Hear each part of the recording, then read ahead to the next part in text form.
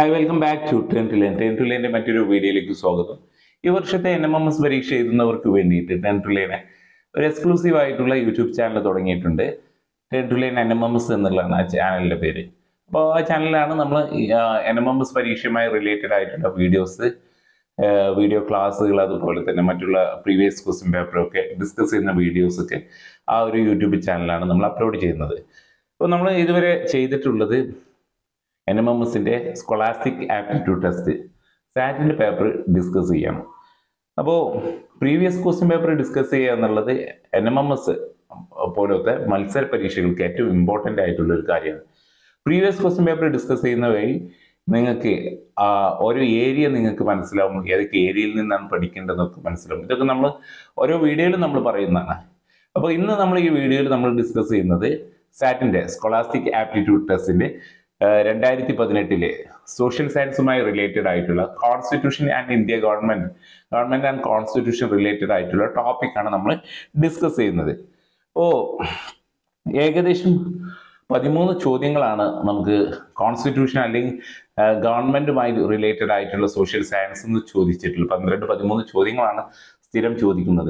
23 മുതൽ 35 വരെയുള്ള ചോദ്യങ്ങളാണ് 2018 scholastic aptitude ടെസ്റ്റിലുള്ള ചോദ്യപേപ്പറിൽ constitution and government related ആയിട്ടുള്ള ക്വസ്റ്റ്യൻസ് വന്നിട്ടുള്ളത്. അപ്പോൾ നമുക്ക് നേരിട്ട് ചോദ്യത്തിലേക്ക് പോകാം. 23ാമത്തെ ചോദ്യം എന്നുള്ളത് which of the following state has unicameral legislature എന്നാണ്. താഴെ കൊടുത്തിട്ടുള്ള ഇന്ത്യൻ സംസ്ഥാനങ്ങളിൽ ഏക മണ്ഡല നിയമനിർമ്മാണ സഭ ഏതാണ് എന്നുള്ളതാണ്. ബീഹാർ, UP, മഹാരാഷ്ട്ര, കേരള എന്നുള്ളതാണ്. നമുക്ക് കേരളത്തിന്റെ കാര്യം നമുക്കറിയാം. എന്താണ് യൂണിക്യാമറൽ എന്നുള്ളത്? നിയമനിർമ്മാണ സഭ ഒരു സഭ മാത്രമുള്ളതിനെയാണ് യൂണിക്യാമറൽ, ഏകമണ്ഡല നിയമനിർമ്മാണ സഭ എന്ന് വ്യവസ്ഥ എന്നുള്ളത് പറയാം. നമുക്കറിയാം നമ്മുടെ പാർലമെന്റ് ബൈക്യാമറൽ ആണ് എന്ന് പറയാം. പാർലമെന്റിന് 2 ഹൗസുകളുണ്ട്, ഒന്ന് ലോക്സഭയും മറ്റൊന്ന് രാജ്യസഭയും. അതുപോലെ സ്റ്റേറ്റ് ഗവൺമെന്റിനും ഇത്തരത്തിലുള്ള 2 ഹൗസുകളുള്ള ഇതിനെയാണ് നമ്മൾ ബൈക്യാമറൽ ലെജിസ്ലേറ്റർ ഇൻ സ്റ്റേറ്റ് എന്ന് പറയുന്നത്. ഇവിടെ ചോദ്യം വന്നിട്ടുള്ള യൂണിക്യാമറൽ ആണ് ചോദിച്ചിട്ടുള്ളത്, ഏകമണ്ഡല വ്യവസ്ഥ എന്നുള്ളത്. നമുക്കറിയാം കേരളത്തിന് നിയമനിർമ്മാണ സഭ ഒന്ന് മാത്രമേ ഉള്ളൂ, അതുകൊണ്ട് തന്നെ കേരളയാണ് ആൻസർ.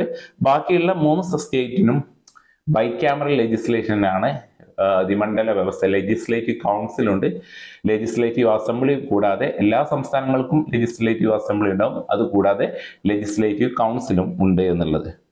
അടുത്ത ചോദ്യത്തിലേക്ക് പോകാം. In which of the following list is the provision for the panchayat Raj included?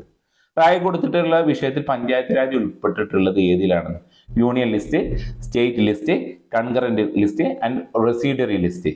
കേന്ദ്ര വിഷയം, സംസ്ഥാന വിഷയം ആൻഡ് കൺകറന്റ് വിഷയം, ദെൻ അവശിഷ്ട വിഷയം. ഇതിലാണ് ചോദ്യം വന്നിട്ടുള്ളത്.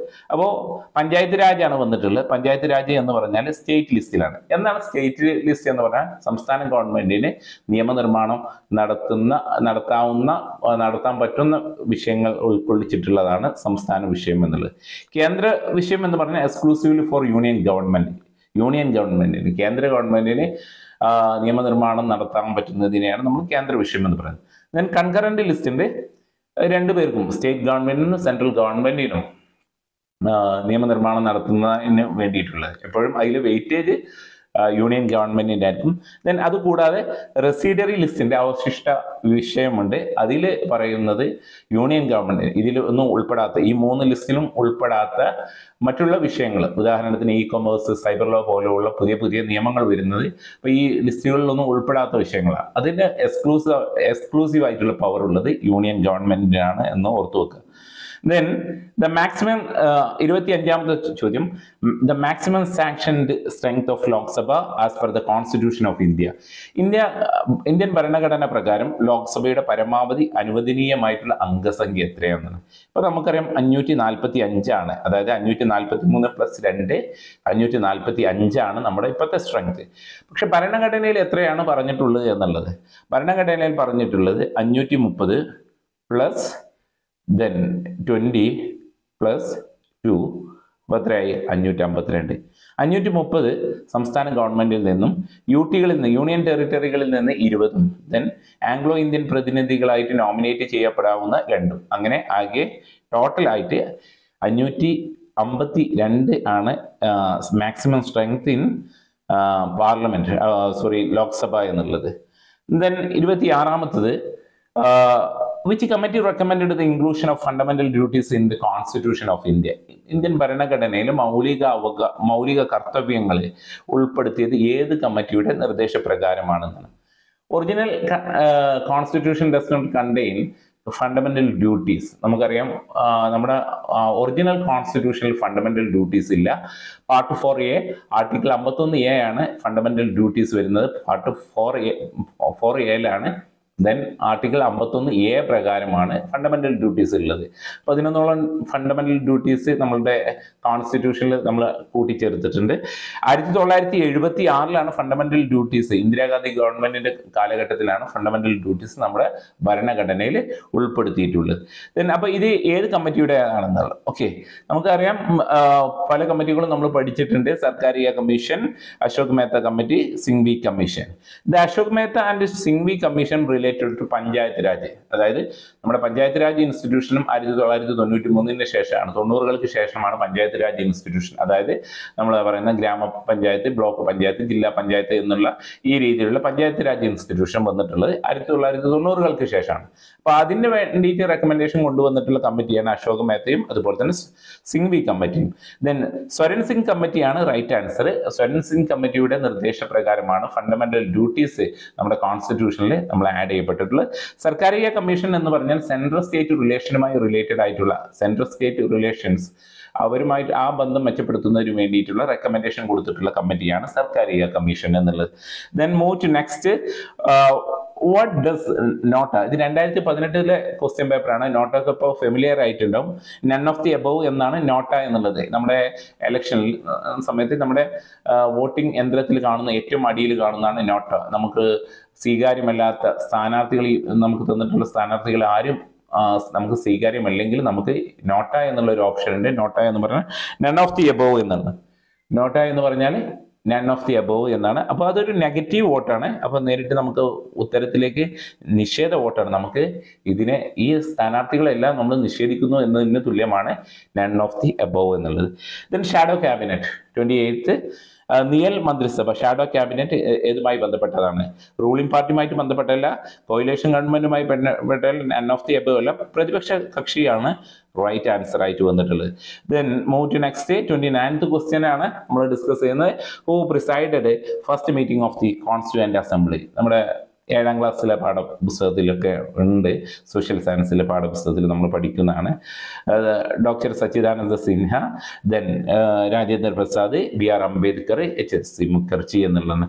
ഡോക്ടർ സച്ചിദാനന്ദ സിൻഹ ആയിരുന്നു ഫസ്റ്റ് കോൺസ്റ്റിറ്റ്യൂവന്റ് അസംബ്ലിയുടെ ഫസ്റ്റ് മീറ്റിംഗിൽ പ്രിസൈഡ് ചെയ്തിട്ടുള്ളത്. അയാളായിരുന്നു ഒരു വന്ധ്യവയോധികനായിട്ടുള്ള ആളായിരുന്നു interim president of Indian constituent assembly എന്നുള്ളത്. ഓക്കെ, ഡോക്ടർ സച്ചിദാനന്ദ സിൻഹ പ്രഥമ സമ്മേളനത്തിലാണ്. പിന്നീട് നമ്മൾ ഡോക്ടർ രാജേന്ദ്ര പ്രസാദിനെ നമ്മൾ അതിൻ്റെ പ്രസിഡന്റായിട്ട് തിരഞ്ഞെടുക്കപ്പെട്ടിട്ടുള്ളത്.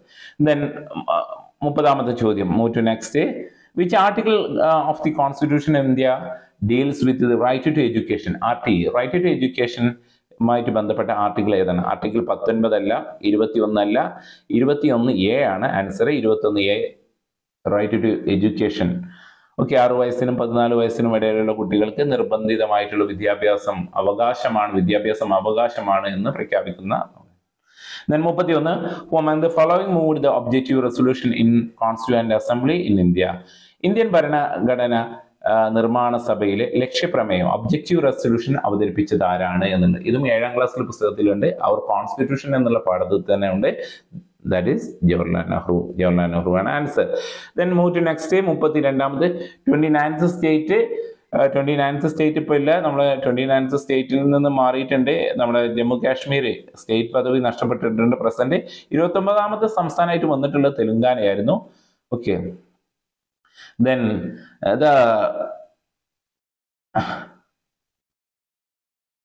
The author of the book the republic ആരാണ് എന്ന് ചോദിച്ചിട്ടുണ്ട്. പ്ലാറ്റോ ആണ് അരിസ്റ്റോട്ടിലെ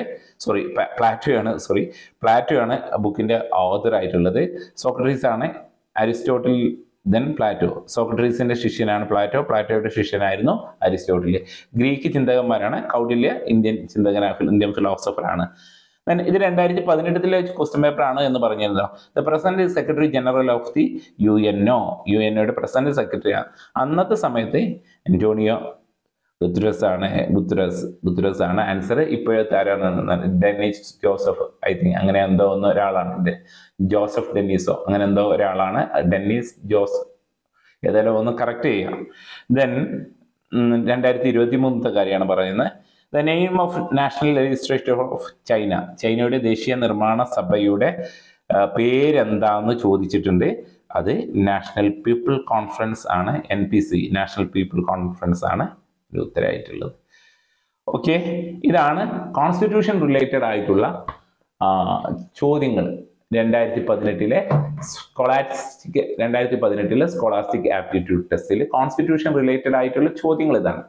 അപ്പോൾ ചെയ്യേണ്ടതായിട്ടുള്ള കാര്യങ്ങൾ എന്താണ്? പ്രീവിയസ് ക്വസ്റ്റ്യൻ പേപ്പർ നമ്മൾ നോക്കുന്ന സമയത്ത് ഇഷ്ടം പോലെ റിപ്പീറ്റഡ് ആയിട്ടുള്ള ക്വസ്റ്റ്യൻസ് കാണുന്നുണ്ട്. അപ്പോൾ ഇത്തരത്തിലുള്ള ക്വസ്റ്റ്യൻ പേപ്പർ വായിച്ചാൽ തന്നെ നമുക്ക് മനസ്സിലാവും എന്തൊക്കെ പഠിക്കണം, എങ്ങനെ പഠിക്കണം എന്നുള്ളതൊക്കെ.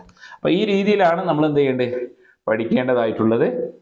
ഓക്കെ, അപ്പോൾ എന്തെങ്കിലും സംശയം വീഡിയോക്ക് താഴെ ചോദിക്കുക.